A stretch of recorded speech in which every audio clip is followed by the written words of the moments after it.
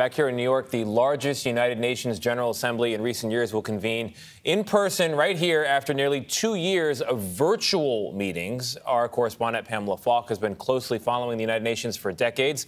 I get a lot of emails from you over the course of a year. Yes. This is a challenging time for the globe, to put it mildly, right? You've got war, you've got exceedingly troubling economic times in many places, and then you got the major scheduling conflict called the Queen's funeral. Exactly. So what can we expect when this opens tomorrow? Well, good morning, both of you. The UN Week is the World Series of diplomacy.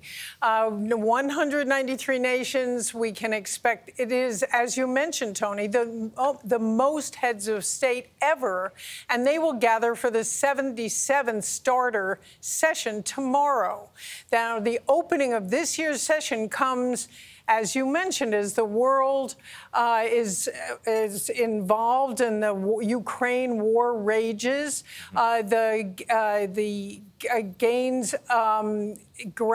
Ukraine is gaining ground.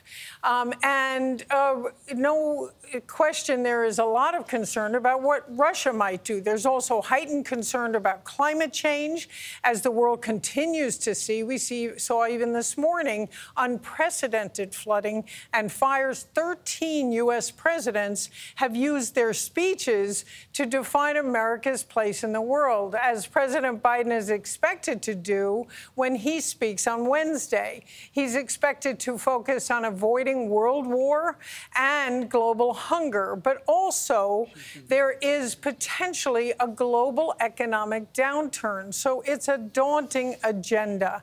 Ukrainian President Volodymyr Zelensky will beam in remotely despite Russia's objections. Zelensky's wife, the First Lady of Ukraine, is expected to make an in-person appearance at the session at UN headquarters.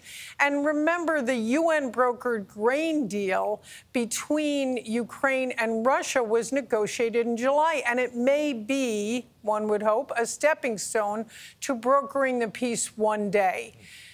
As former UN Chief Dag Hammarskjöld said it best, the United Nations was not created to bring us to heaven, but in order to save us from hell. And that's the theme this year. Yeah, and a busy week for Ukraine's First Lady, who's now at the Queen's funeral, is going to be back in New York. Pamela, thank you very much.